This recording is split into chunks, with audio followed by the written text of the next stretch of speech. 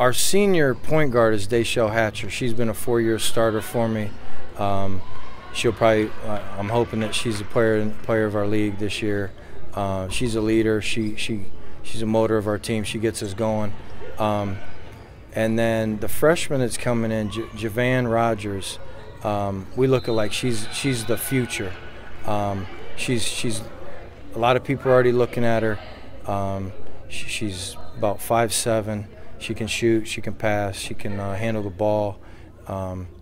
Very high basketball IQ, savvy player. And then, you know, our strengths are, I think, our depth. Our depth is a strength.